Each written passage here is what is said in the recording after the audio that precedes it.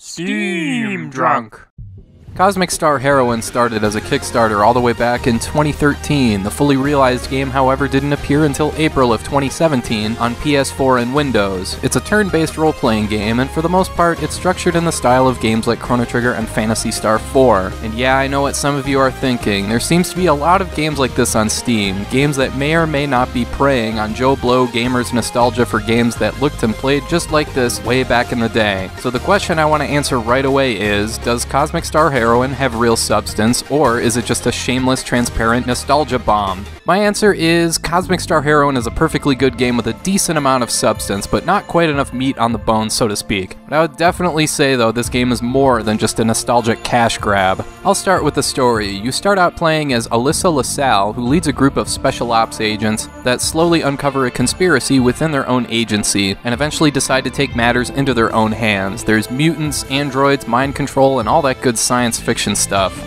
That's one major thing this game has going for it. There's a big-time Cowboy Bebop vibe here, with rogue agents, quick one-liners, and funny gags, all set within a fantastic-looking late 90s sci-fi style environment. And obviously that's another thing that pops out about this game, the visual presentation. Cosmic Star Heroine looks spectacular, and it is legitimately cool to see a game that looks like it was pulled straight from the PC Engine or late SNES catalog, but given a high-definition widescreen treatment. And that's not just the nostalgia talking, the pixel art here is really impressive. Clearly, a lot of work went into making this game look as good as it does. The music is also impressive. It switches from a rollicking sci-fi anime vibe to more of a laid-back feel that's reminiscent of Blade Runner. It can be a risky choice to go with modern-sounding music with throwback visuals, because those two aspects don't always mesh well. It would have been cool to hear this music in 16-bit form, but as it is, it works perfectly okay. The main takeaway here is that the battle theme isn't annoying, even after several dozen battles, and my starting point when it comes to ranking an RPG soundtrack is, do I want to hit the mute button after a few battles? And I don't here, so there you go.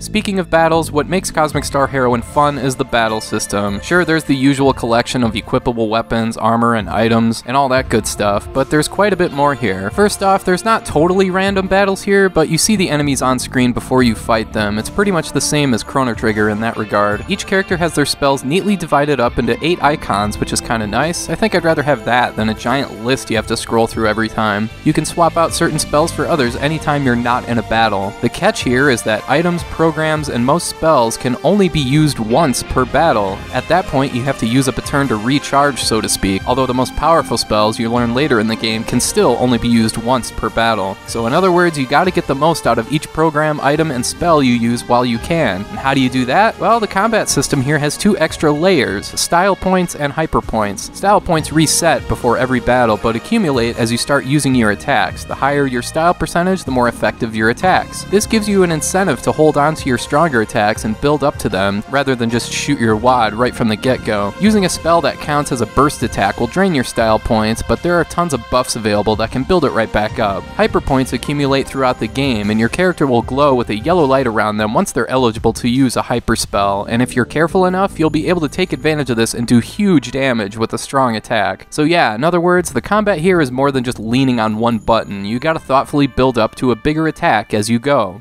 I also have to mention that your attacks, programs, items, and even your health all replenish after you win a battle. You might think that makes this game somewhat easy, but that brings me to the next thing that makes Cosmic Star Heroine stand out. You can switch between 4 difficulty settings anytime you'd like, so you can make the game super forgiving or really difficult. I recommend starting at the 2nd difficulty setting to give yourself a chance to get used to the battle system, and then switch to the 3rd setting where things get a little more interesting. The 4th setting, however, is just freaking ridiculous. I wouldn't recommend that one to anyone.